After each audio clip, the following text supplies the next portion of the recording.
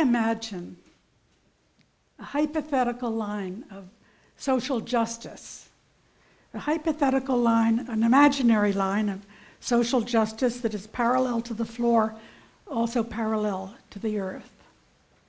And on this imaginary line of social justice, things feel fair.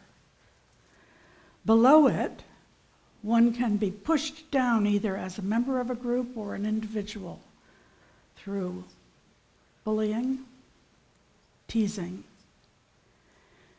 being stereotyped, having prejudices against one or one's group, being a survivor of genocide, being a scapegoat, being a discarded person. What I study is what happens above the hypothetical line of social justice. And in school, I was never taught to even notice this realm. Above the hypothetical line, one can be pushed up, believed, thought worthy of responsibility, considered to be responsible with money, considered to be capable of doing the schoolwork or any other kind of work. One can be seen as representative of the best. That's privilege. Above the hypothetical line of justice, one has more than one deserved because of circumstances of birth and other people's positive projections onto one. And below it is disadvantage. That is unearned disadvantage. And I believe everybody in this room has a combination of both experiences. Having more than we actually earned and having less than we actually earned. And I didn't used to think this way. I was raised, as many of you have been, on the myth of meritocracy, which is the unit of society is the individual, and whatever the individual ends up with at death is what that individual worked for and earned and deserved and wanted. Well, it isn't true. These privileged systems which locate us above and below the hypothetical line of social justice were invented, and we were born into them. And we all know both sides, and that's a reason for compassion about the sadness of having been born into systems that gave us such, and here I quote the poet Adrienne Rich, such different politics of location.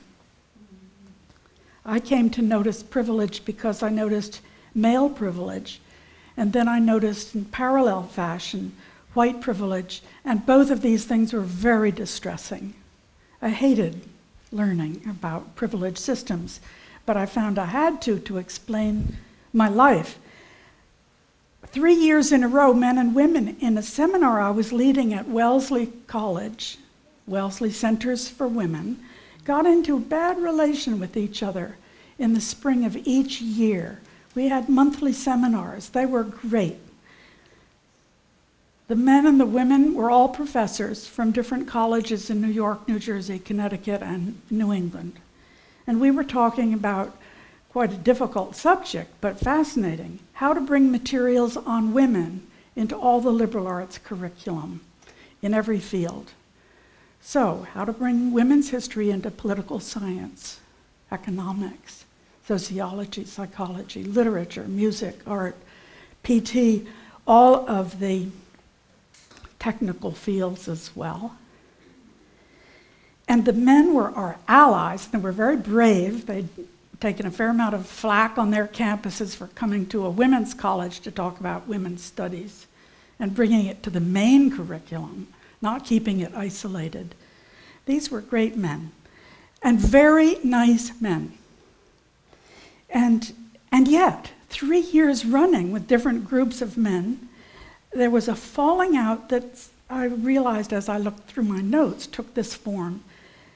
As a natural occurrence in the spring, toward the spring of the year, in these monthly seminars, once we all trusted each other pretty well, the women would just raise this question, can't we do some of this teaching about women in the introductory courses that the students take first year in college, the freshman courses? And the men, to a person, every year, said, oh, we're sorry, this is a great seminar, we love doing this work, but you can't put anything on women into the freshman courses. I was a prodigious note taker, and I found in my notes, one man had said, when you're trying to lay the foundation blocks for knowledge in those introductory courses, you can't put in soft stuff. Well, thanks a lot. And I remember my first thought was, he doesn't understand labor pains. But also, let me ask you, exactly who here has a truly soft mother? And in that comment, he was including women in general. But he was a very nice man. I had a comment written down from another year when the women also asked, how can we get this material into the first year courses? And a very, very nice man said, in an explanatory way, see, that first year, the students are trying to figure out what will be their major. That's their discipline. And if you want students to think in a disciplined way, you can't put in extras. Now, every one of these very nice men is born of a woman. And she has become extra in his head. Together with, lots of them were married to women, his wife, his daughter, his sisters and his cousins and his aunts. They've all become extra. And I'm wondering, how have they become extra? And this is such a nice man. And then I was rescued from my dilemma, which was I had to choose. I had to choose whether these are nice men, and I knew they were, and brave, or whether they were oppressive. And I was experiencing them as oppressive. And in the dilemma of thinking I had to choose, I was rescued by remembering that back in 1980, black women in the Boston area had written a number of essays to the effect that white women are oppressive to work with. Not just some white women were oppressive to work with. And I thought, oh dear. Now I remember how I responded to those essays. My first response, the oh dear response, was, I don't see how they can say that about us. I think we're nice. And my second response, which is mortifying to admit, but this is how racist I was in 1980, I thought, I especially think we're nice if we work with them. You can hear the white superiority there. And as I recalled my responses to reading those essays, by now it was 6 years later, I thought, oh, I hope my attitudes didn't show. I hope I was so nice I covered them over. But after struggling with that for a couple of years, I said, yes, I was oppressive to work with, and my niceness didn't cover my basic racial superiority assumption. And then I thought, maybe niceness has nothing to do with it, and that's what I believe today. Niceness has nothing at all to do with this whole matter of being oppressive to others. I found that, now I went back to the men. These are nice men, but they were very good students of what they were taught and what I was taught also, which is men have knowledge, men make more knowledge, men publish knowledge, men profess knowledge as professors. Men run all the major research universities, and men run all the university presses, and they have taken in, as I had too, the idea that knowledge is male and men are knowers. And then I realized why my husband has trouble asking for directions when we're lost. It's the identity he was taught is that he is a knower. And I thought, in parallel fashion, and this is sickening to realize, it's messing up my world picture that I deserved everything I've got. No, I was taught that whites have knowledge, whites make more knowledge, whites publish knowledge, and whites profess knowledge as professors. And whites run the big research universities, and whites run the university presses. And I drank in the idea that knowledge is white, and white people are knowers. And to this day, in my major project, the SEED project, whose core staff is 9 people of color and 5 whites, I will, unless I check myself, second guess and doubt and judge everything said, every sentence, every word said by my colleagues of color. I will do it because my hard drive is wired with the white privilege that I am a knower, and among my 9 colleagues of color, the level of knowledge and understanding and intelligence isn't as high as it is in me.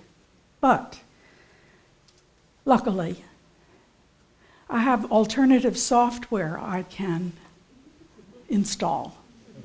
And when I install the alternative software, I realize these people have been my major teachers, and I have so much to learn from them. They're not defective variants of whites. They are my major teachers. So once I began to see that, I saw it was churning my stomach to realize that I had white privilege that I hadn't earned, but it was putting me ahead. Then I realized why at the Wellesley Centers for Women I could get big grants and my colleagues of color couldn't. Because I had the knowledge system on my side as a white person. And I realized also the foundations which gave us money were the federal government. It was then, they still are in general, run by whites. And I was trusted then with money, with big pots of money, because I was white, not because I had earned that trust. So having seen those things, I asked myself, what else do I have that I didn't earn? Because I'm white. When I compare myself with African American colleagues here in my building at Wellesley Centers for Women, and my conscious mind said, nothing. So I asked again, on a daily basis, what do I get beside the money system and the knowledge system helping me out that my colleagues of color can't count on? And once again, my mind with the 3 degrees and the good grades, it said nothing.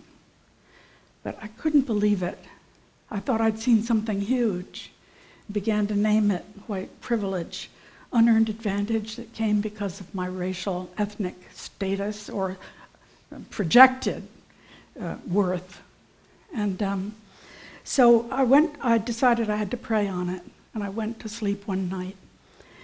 Angrily, really. It wasn't the usual prayer in which you ask for something. I was demanding. I said, if I have anything I didn't earn, by contrast with my black friends, except the money system and the knowledge system, show me. And in the middle of the night, along came an example. I switched on the light. It woke me up, of course, and I wrote it down.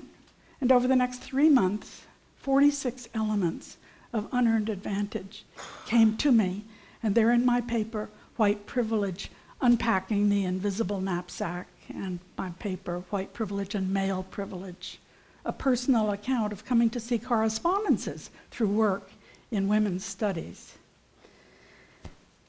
And then I decided, because this work was spreading in many places, I needed to help with the matter of white guilt. I don't believe we can be guilty or ashamed or blamed for being born into systems, both above and below the hypothetical line of social justice. They're arbitrary. They have to do with projections onto us, owing to our neighborhood or our parents' relation to money, or our body type, or our hair, or our language of origin. They have to do with our region of the country, these projections that are put onto us, and the rewards or punishments relate to our sex, to our gender, to our sexual orientation, to our race, to our ethnicity, to our parents' reputation, to stereotypes people may have about the kinds of group we were born into. I don't think blame, shame, or guilt are relevant to the arbitrariness of our placement in privileged systems. But I decided, beside the metaphor I originally used of the white privilege as an invisible knapsack I can't see or feel on my back, but it's filled with assets that I can count on cashing in each day. Beside that, and the assets include the equivalent of freeze-dried food, emergency blanket, flashlight, maps, code books, guidebooks, letters of introduction, even maybe blank checks. But beside that, I decided to put a second metaphor, and that's the metaphor of white privilege as a bank account that I was given. I didn't ask for it, and I can't be blamed for it. But I can decide to put it in the service of weakening the system of white privilege. That is my energy. That is my financial commitment. That is my daily life. And it's been transformative to use my bank account of white privilege to weaken the system of white privilege. It has absolutely transformed my life to be in work that feels right and is not based on guilt. I don't know exactly the wording for it, but I found that when I put my white privilege in the service of weakening white privilege, the bank account keeps refilling because I get the benefit of the doubt. So the cops arresting me for speeding tend to let me off. I get the benefit of the doubt because I'm a little old lady with white hair, and my papers are in order and my voice is soft. So I get let off. It's not fair. But I don't want to say, officer, arrest me, because that'll put our insurance up. But every day in every way, bank account of white privilege refills, and I get the benefit of the doubt. It has been transformative to use the power I did not know, I was never taught that I had, in the service of kinder, fairer, and more compassionate life for everyone. Thank you.